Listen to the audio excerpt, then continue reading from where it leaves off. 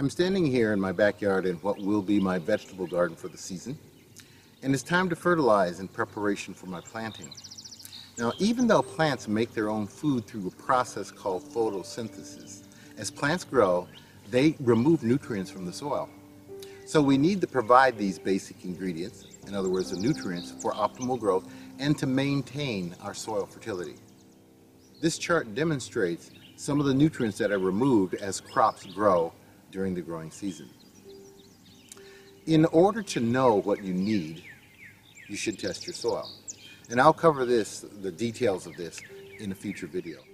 The results from a soil test will help you to determine how much fertilizer to actually use during the course of the season. Now, once you know how much you need, what we normally recommend is broadcast all of the phosphorus and potassium required and 2/3 of the required nitrogen. So let's say, for example, that our soil test results indicated that we had a need for 3 pounds of phosphorus and 2 pounds of potassium. And for nitrogen, the general recommendation for a vegetable garden is 3 actual pounds of nitrogen per year per 1,000 square feet. So let's say, for instance, I decide to use 6-24-24 to supply my phosphorus and potassium. And the reason I selected that material is because that particular analysis is high in both of those nutrients. Now, the number on the bag is called the analysis, and it represents what nutrients and the percentage of each by weight that's in the bag. For example, 6-24-24 means that the bag contains 6% actual nitrogen and 24% actual phosphorus and potassium, because they're both 24%.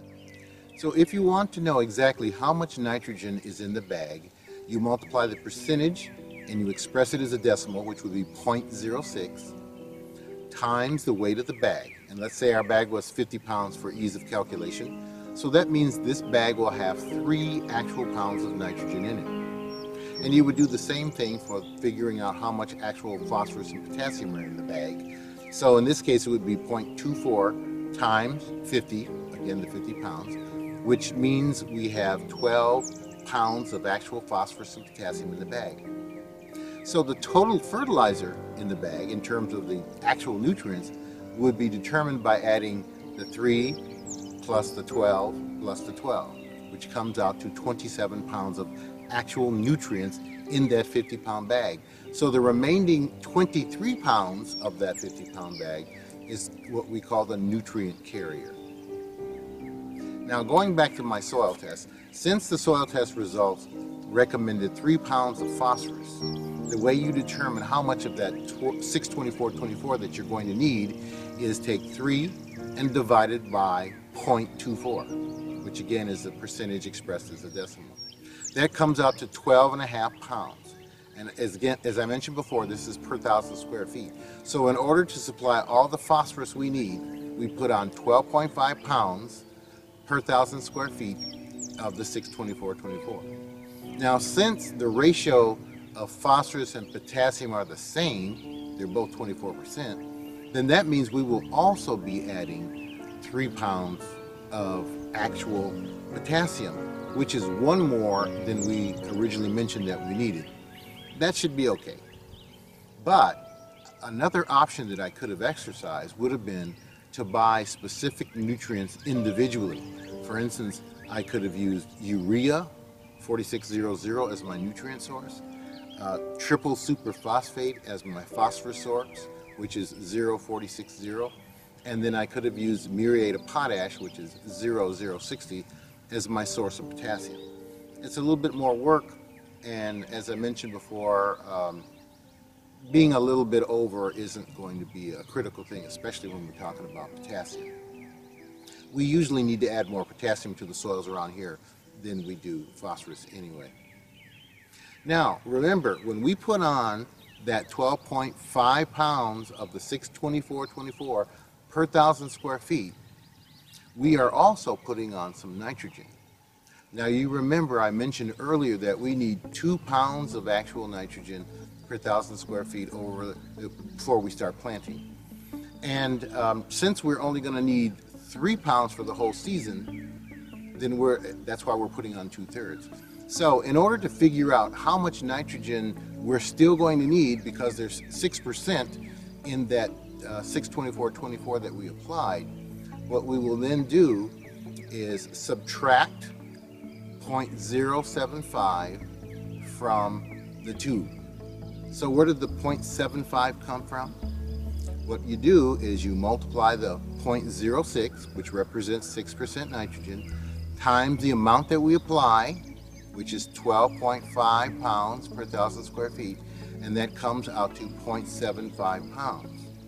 So we subtract the 0.75 pounds from the 2 because we're going to put that down with the 624-24, and that leaves us with a need of 1.25 pounds of actual nitrogen. Now, I said we're going to use urea as our nitrogen source. So in order to figure out how much urea we need to put down in order to finish applying the nitrogen that we're going to need before planting, what we would do is divide the 1.25 by 0.46. The 1.25 is the nitrogen we still need after we've accounted for what we put on with the 624-24, and we're taking into consideration that we're using urea, which is 0.46. So we divide 1.25 by 0.46, and it comes up to 2.7 pounds. So we put on 2.7 pounds of urea per 1,000 square feet of area, and that will give us the rest of the nitrogen that we need. Now, this process is the same whether you are using a commercially available fertilizer or whether you are using an organic source. Every fertilizer that you buy at the store has to have an analysis on it, so you'll be able to do these calculations. Now, it may seem like a lot of work, but after you've done it a couple of times, then it becomes very clear as to how it works. And don't be overwhelmed by the mathematics. If you still are overwhelmed, you can consult your local extension agent or horticulture educator, whatever they call them in your state, and they can help you to calculate this. Some people like to also apply manure. If you're going to apply manure to your garden, apply the manure and till it in, and then take your soil sample, because most soil testing labs will take that into consideration when they make the recommendations for nutrients. If you want to know the nutrient content that you're applying when you put on manure, you can look this up on the internet. Like you can Google analysis of horse manure or something like that, or you can buy something like an organic gardening encyclopedia, which will generally have an analysis for different types of manure. Whatever you decide to use, make the application about 7 to 10 days before you plan on planting, and the method we're going to use is called broadcast application. Now, most of you are probably familiar with the handheld crank broadcast spreader, but I have a new garden toy that I picked up this year. As a matter of fact, I first found out about it as I was watching a YouTube video, and one of those commercials that most people like to skip through showed this, so I liked it. Anyway, this is it. It's called the Whiz, and it's a battery-powered applicator.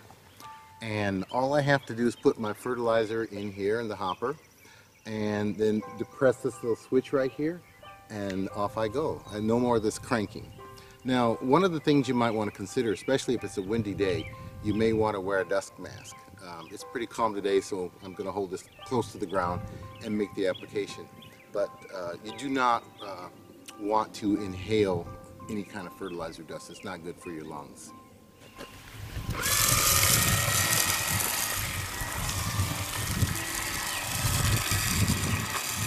So once the fertilizer has been applied, then you should till it in, and then you'll be ready to plant in about a week. Now, especially if you have urea being applied, you should till it under or water it in, because when urea is left on the surface, up to 1/3 of it will convert to nitrogen gas, and you will lose that amount of nitrogen. So get it tilled in, and then you'll be ready to plant pretty quickly. So those are the tips for the day. I hope you found them useful, and I will see you later as we develop the vegetable garden.